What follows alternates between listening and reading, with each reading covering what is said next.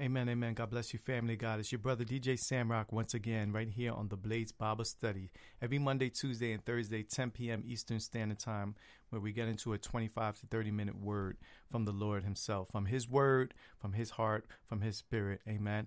In the life of a believer, I'm just a believer. I'm a believer in the Lord Jesus Christ as him being God in the flesh, from God the Father, giving us the Holy Spirit, which is God again in the third person of the Holy Trinity.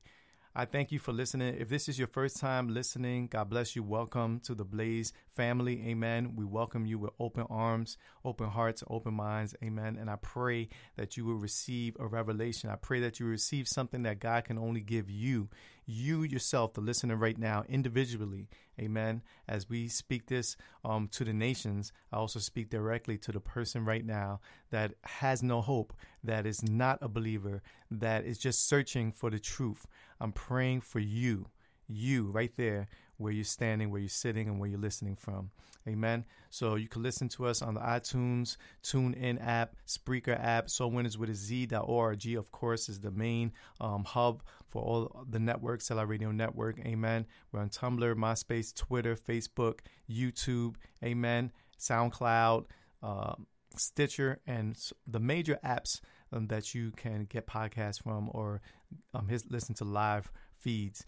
We're on there. Praise the Lord, right? So let's pray. We're to get into the 4 reasons why you and I need God. 4 reasons that I could think of, amen, that we need God. Amen. Father, in the name of Jesus, I thank you for these reasons. 1 reason was enough for me, Lord God, to make me realize that I needed you, Lord. I pray for every single listener right now that they would get 1 or 2 or all 4 reasons in their heart, in their spirit, and realize that we are in desperate need of a living, loving, holy God, which is you, Lord Jesus. I pray, Lord God, that you will bless every single listener, not only bless them financially, physically, emotionally, and spiritually, but bless them and their family members, Lord God, as they get something today and they share it with a family member, maybe a wife, maybe a husband, maybe a child, maybe a grandson or granddaughter, whoever they share it with, maybe a best friend, a close friend, or maybe even an enemy, Lord God. You, Lord God, prepare a table even for our enemies, Lord God. I thank you, Lord God, that you are with us, in us, and working through us, Lord God, by the power of your Spirit. I pray, Lord God, that you will guide this message, guide this Bible study, and that we will receive what only you could give, which is the way, the truth, and the life. I pray this by faith, in the name above every name, in the name of Jesus. And the family of the Blazers said, amen, amen. So welcome back. It's your brother, DJ SAMROCK, and I'm excited to give you this message because it excites me every time a God shows me something. Amen. I don't know if you understand that. Like when I see something in the word, I'm like, wow, that's not only for me. That's for me to share. I'm not going to take a gift that God gives me and just hoard it all for myself. As a matter of fact, that's selfishness. Amen. And by nature, I'm selfish. I think by nature, we are all selfish as human beings. But when God does some work in our heart and continues to do a work in our heart, amen, we become selfless. Amen. And we want to give. Amen. And tonight, I want to give the 4 reasons why I need God and the 4 reasons why you need God. Amen. I'm going to include myself. I always include myself in these Bible studies because, hey, if I'm not living it or if I'm not receiving from it, why would I talk about it, right?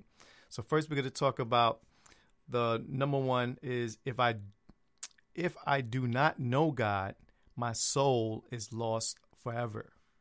If you don't know God, that means your soul is lost forever. A lot of people say, well, you know, I thought we were all children of God. The Bible doesn't say that we're all children of God. The Bible says that we are all created in the image of God, right? We're created in the image of God. Amen. And being in the image of God, that means we have to be reformed. Amen. We have to be reformed. So if we're reformed, amen, and we're created from the image of God, that means that we're not children of God.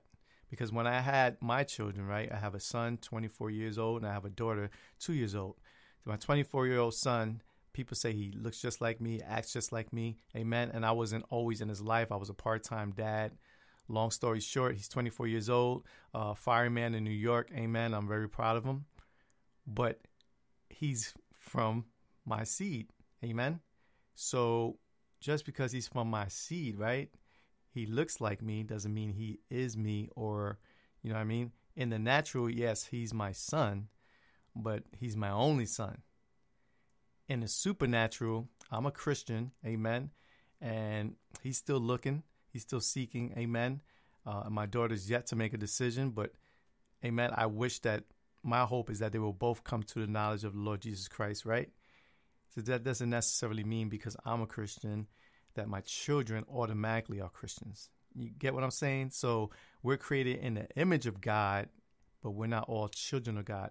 The only one way you could become a child of God is through Jesus Christ. Amen. The Bible says because we are created in the image of God, that's awesome, and we're wonderfully and fearfully made. Amen. We are God's prize, right? God created us with his own hands. He molded us, right? But he wants to give us an opportunity to make a decision to get our transformation through salvation. Transformation through salvation. And what am I talking about? Salvation, this word is used of the deliverance, right, of the Israelites from the Egyptians. In Exodus chapter 14, verse 13, but Moses told the people, don't be afraid, just stand where you are and watch the Lord rescue you. Amen. God will go to where you are right now and rescue you. He meets us where we are, so that way we can know that we need God, because he'll meet us where we are to take us to where he is. The Egyptians you see today will never be seen again. Never be seen again. So the word salvation basically in the Old Testament is talking about when God released the Israelites from Egypt. And now we could look at it and say, well, Egypt represents my sin, right? And the Exodus, my way out of that is only found through salvation, through Jesus Christ. In the Old Testament, God was literally taking his people out of captivity. Amen. And he used the man Moses, he used the man Aaron, he used Caleb, he used Joshua. Amen. All these prophets and men of God that he used. Amen. He was doing a work through people, for people, to rescue them. So deliverance generally from evil or danger. How many people want to be released from evil or danger? I know I have my hand up right now. In the New Testament, salvation is specifically used with reference to the great deliverance from the guilt, the shame, the pollution of sin, right? That can only be We can only be rescued from all of that by Jesus Christ, the great Savior. In Hebrews chapter 2, verse 3, let's read it. Hebrews chapter 2, verse 3 says, what makes us think that we can escape if we are indifferent to this great salvation that was announced by the Lord Jesus himself? It was passed on to us by those who heard him speak. Amen. This message is not my message. This message is for me and for us, but it was spoken first, right? And passed along first by the people who heard Jesus speak. And God verified the message by signs and wonders and various miracles by giving gifts of the Holy Spirit whenever he chose to do so. Right now, we're seeing signs and wonders. You might be saying, how?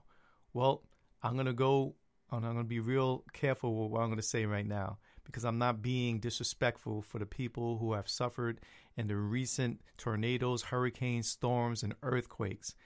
What I'm going to say, God, please, in your sovereign way, Lord God, I pray, Lord God, miracles, Lord God, over these people that desperately need you right now, Lord God. That, Lord God, you will rescue those who are calling your name right now in these storms, in these hurricanes, these earthquakes, Lord God. People have died. People have lost their lives. People have seen signs, wonders, and miracles all at once. People have lost everything. Other people were not even touched in the same area. It could be confirmed. Look it up yourself. Some areas of Florida, people's houses wiped out. Christians, believers were praying, amen, and people were spared. Signs, wonders, and miracles. The signs of earthquakes, tornadoes, tsunamis, all that are signs of God's coming back, right? You can look all through the scriptures, and Jesus said it himself, you're going to see these things coming more rapidly. The birth pains, all that. The earth is groaning right now. wonders. You see, all through those storms, we were taking pictures in my area of all kinds of rainbows. God reminding us of his promise that he would not flood us out again like he did in Noah's time, right? In Noah's Ark. Miracles. People being rescued days after. Being underwater and still being alive. Babies being rescued in earthquakes. Those are miracles.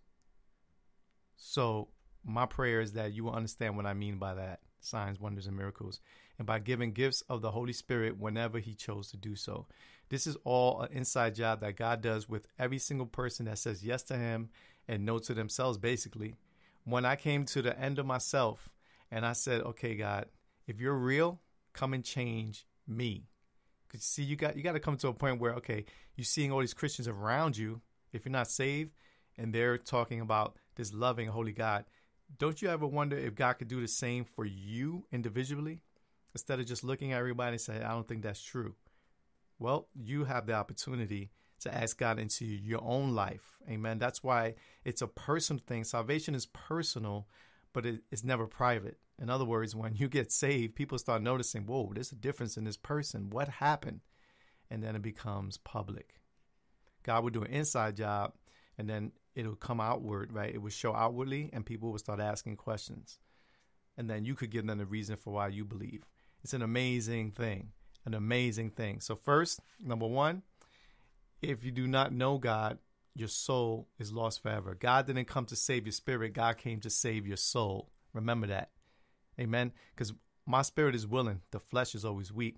My soul is where my emotions are, anger, anxiety, all that stuff. And it's also where I make my decisions. Amen. If I'm not careful, I could be ruled by my soul. Amen. And not let the spirit of God that's in me, cover me.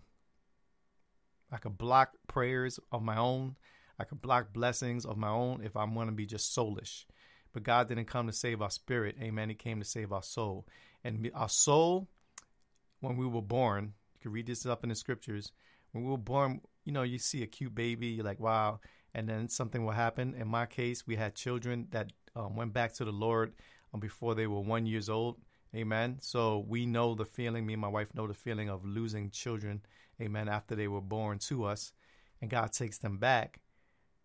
I'm thinking, well, that's horrible. When I was going through it, I said, why would God do that to us? But now that I know that they're with him because he's a just God, they didn't have an opportunity. These babies did not have an opportunity to say, okay, Jesus, I trust you as Lord and Savior. But the Spirit of God was hovering over the dark, right? And God said, let there be light. Amen. And then there was light. It was so. Because God speaks things into existence. He also gives and he takes away. So I'm believing that our children are with God whole. As a matter of fact, I just had a dream about our first daughter, 19 years old, and she was working in a heavenly department store. Amen. And God gave me a glimpse of her. She was beautiful, curly hair, looked like my wife, and she dressed like my wife. Amen. And she's there alive, working in the kingdom of heaven. It was my dream, so I'm not going to make this something controversial. It was my dream that I just had the other day. Amen.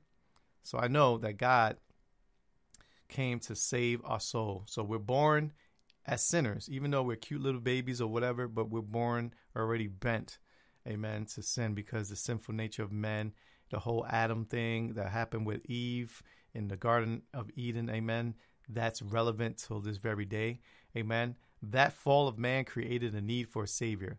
That fall of man, that disobedience of Adam and Eve, amen, created a fact that we need to know God, or else our soul will be lost forever. Number two, if I do not know God, I will have no ultimate answers to my deepest questions and longings. An atheist will say, well, you die and that's it. It's oblivion. It's just nothingness. Amen. God's word says, well, you are given a time to live and a time to die. There's a time for everything under the sun. There's nothing new under the sun in the book of Ecclesiastes says, right? So once we know that if we do not know God, your ultimate questions won't be answered. Amen. God has answers to all our questions. Will we find them, or will we get the answers right away or at all in this lifetime? I don't know. I don't think so. So many questions I had, and I still have.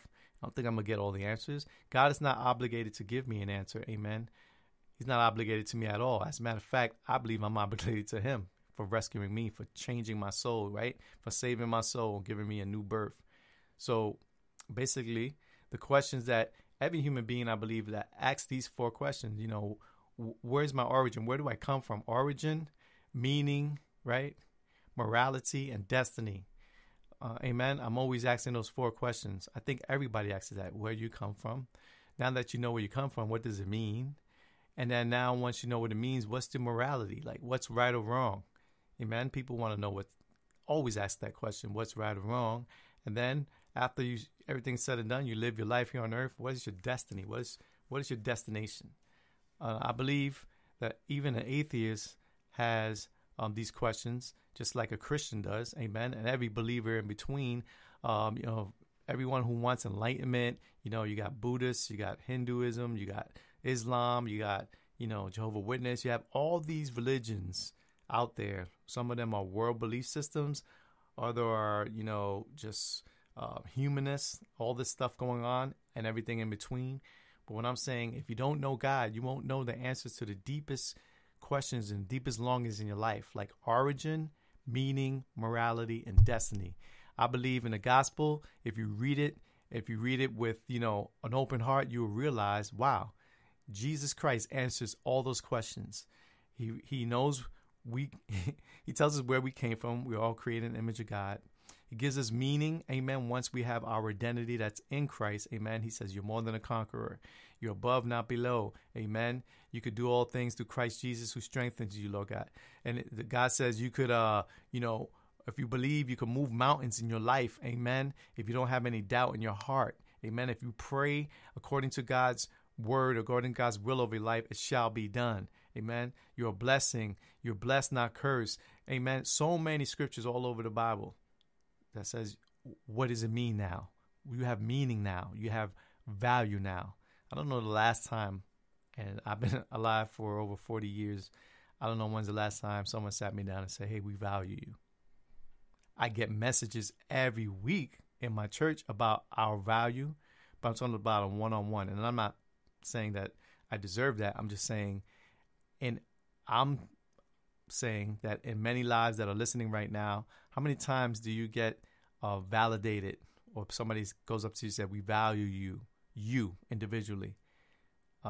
If you're blessed, a whole lot. If you're just in an ordinary state of living life, not too much, right? So God gives us meaning. He gives us purpose. He gives us morality. He gives us destiny. Amen. Through Jesus Christ. Look it up for yourself. Matthew, Mark, Luke, and John. You read the scriptures. You read the whole thing about redemption. Redemption is the purchase back of something that had been lost. People say, when I used to say this when I first got saved, I found God.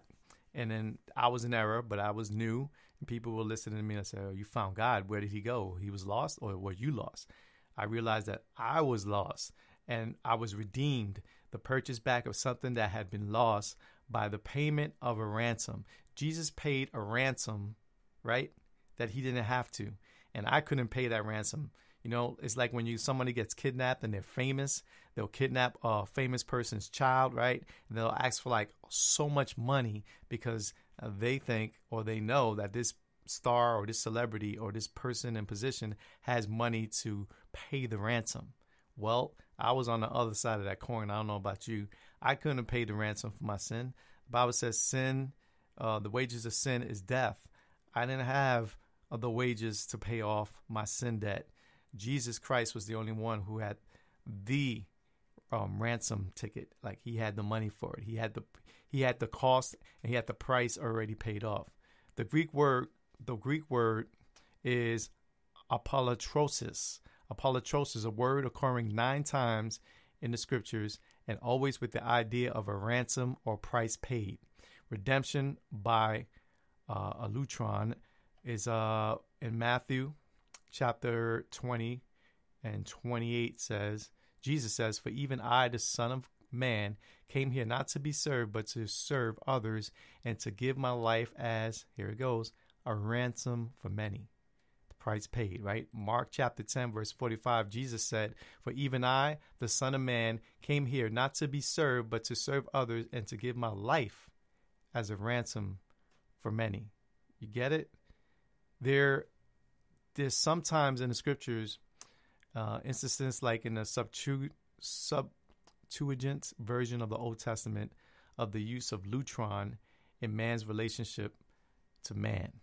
And I'm not going to go in there because that's a deeper Bible study, but you can look it up in Leviticus chapter 19, verse 20, Leviticus chapter 25, verse 51, Exodus chapter 21, verse 30, Numbers verse 35 and 31, and in verse 32 as well, and Isaiah chapter 45, verse 13. Look it up if you want to get deeper into this whole thing about redemption and what it means. You could capture this right now in your spirit, but I'm believing if you want to go deeper after this Bible study is all said and done, those are the scriptures to look for.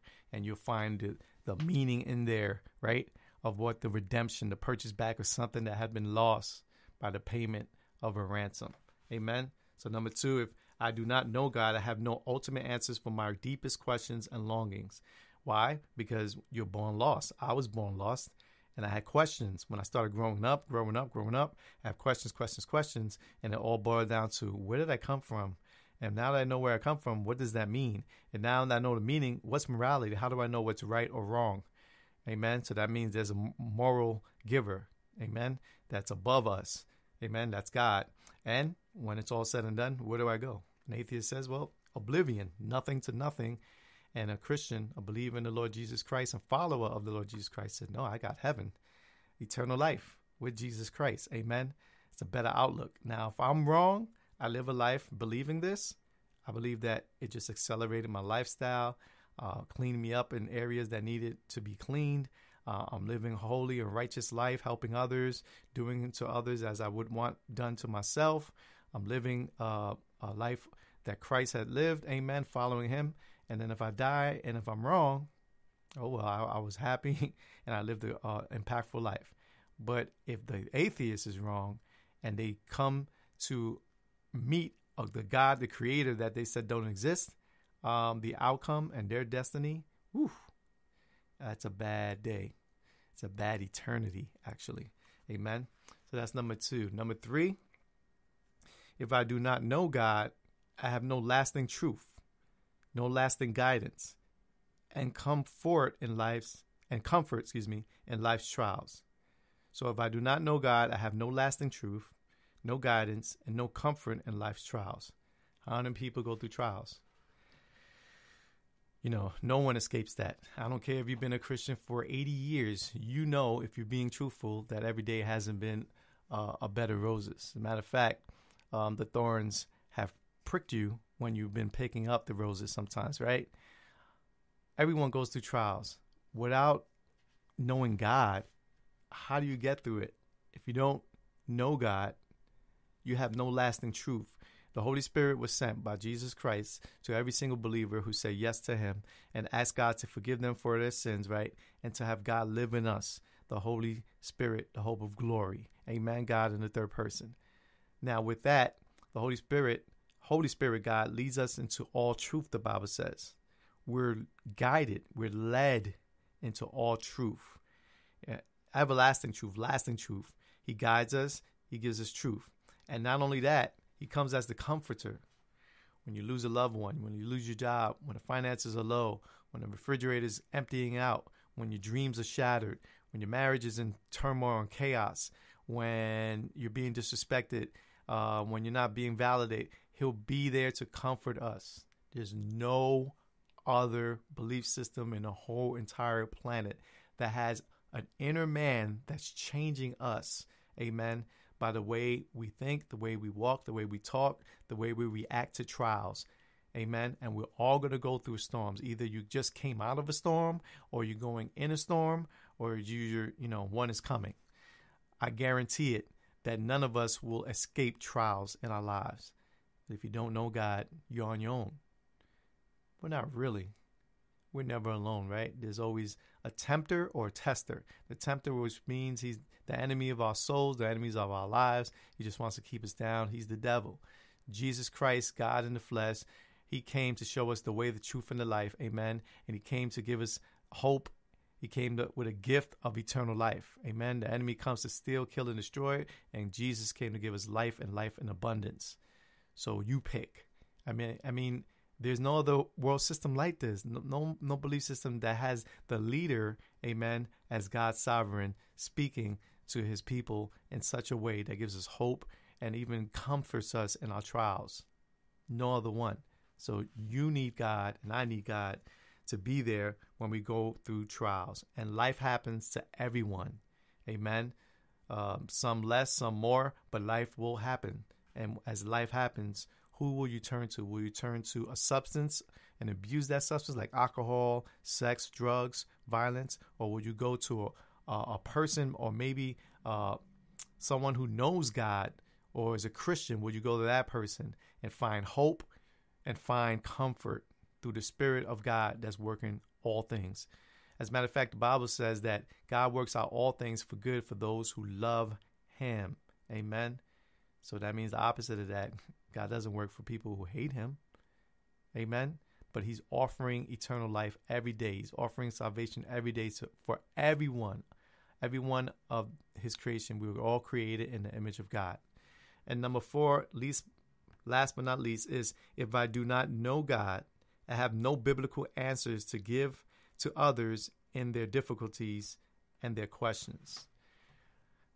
For one thing for sure, as being a Christian, I got saved December 12, 2001, right? Being saved and people had questions. I had questions. Everybody had questions. Amen. I still have questions. But we're supposed to have an answer for every person who wants to know the reason why we believe. I believe that's in Peter, 2 Peter 3:15, 1 Peter 3:15, one of those. Let me look it up. But we have to be ready with an answer.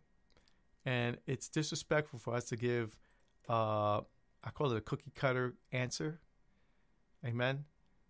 So it says in 1 Peter chapter 3, verse 15, instead, you must worship Christ as Lord of your life. And if you are asked about your Christian hope, always be ready to explain it. Right?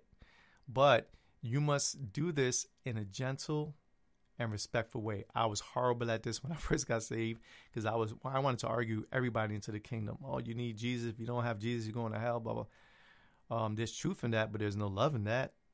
Truth without love is like dangerous. Amen. If I'm just shouting and ranting and, arguing with people, they're not going to see love in that. The Bible says, but you must do this in a gentle and respectful way. Keep your conscience clear. We spoke about the conscience a couple of weeks ago on The Blaze. If you haven't heard about the conscience, those 2 parts will bless your life. Keep your conscience clear. Then, if people speak evil against you, they will be ashamed when they see what a good life you live because you belong to Christ. The only goodness that people see in my life is Jesus. I guarantee you. If you see anything good about this Bible study, or hear anything good about, or if you know me and you say, hey, that's a good guy, you're actually saying God is good. Because there's nothing good about me. There's only something good in me that if I'm allowing Holy Spirit to work through me, amen, God will be drawing people to himself through the life of every single believer, every single Christian. So if I don't know God, I'm going to have no biblical answers to give to others in their difficulties and questioning. Someone will go up to you and say, why did this have to happen? Why did this hurricane have to happen? Why did so much evil in the world if God is good? Why are babies born with deformities and illnesses? How do you explain cancer? Why does God allow this? Why does God allow that? You probably won't have all the answers to every specific situation, but our job is not to have all the answers. Our job is to lead people to the one who does have all the answers for every single individual question. You realize that God can answer every single individual's question one-on-one. He doesn't really, have to do a general statement. God would never make a general statement, right? If he could speak to every soul individually, because he's after your soul to save it. Amen. The spirit is willing, the flesh is weak. But if you're honest and open to the Spirit of God, amen, you will realize these 4 reasons are for us why we need God. Amen. God bless you. God keep you. I hope you got something from this. Amen. And remember, God is good. Peace.